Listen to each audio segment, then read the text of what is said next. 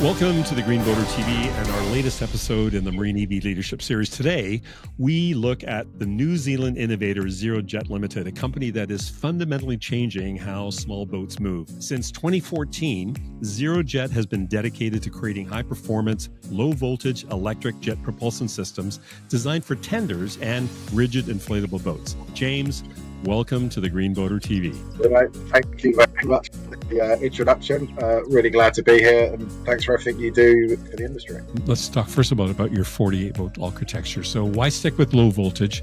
There's some people pushing higher voltage. Is the 48-volt safety aspect deliberate? Is that a competitive advantage for you? How do you see that in your sort of product? Yeah, look, for me, high voltage and low voltage both have their place. We're very clear in targeting a market segment that I believe is very suited to low voltage. Smaller boats inherently will get better.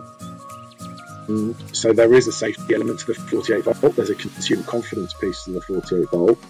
There's a huge industry benefit to 48 volt in terms of competence and certification of installation.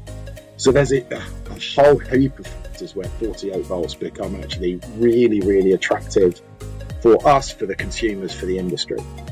And I think there's a huge cost element to 48 volt as well.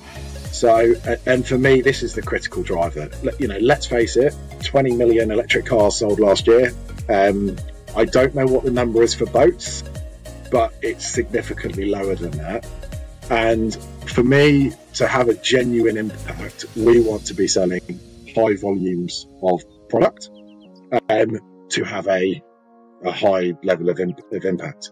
And therefore, cost of product for me is critical. We need to be selling to consumers a great quality product at a really good price, so that when consumers choose, and let's face it, for us, they're choosing between a 20 horsepower petrol outboard or a 30 horsepower petrol outboard and our electric jet. We want them to go, I want the electric jet because, and that's going to have an impact. So I believe at this stage, 48 volt, we can do a much more affordable price for consumers, which should get us that quicker adoption. There is a sacrifice. There's a few percent efficiency loss that we lose, but I think that's more than made up for in the cost of product gains that customers get. The no exposed propeller design, I like that. I've hit so many rocks with my propellers.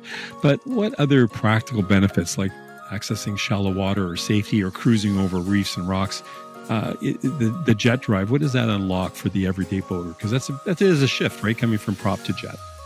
Yeah, I bought one. I bought one for you. So I thought I'd bring it in just to tell you. So that is the jet drive. And I think if we're going to kind of talk through the technology, I'll go back a little step. What ZeroJet's done over the last 10 years is, I would describe it as jet first, electric second. You've kind of commented on the jet drive there. ZeroJet have developed a highly efficient, low speed water jet.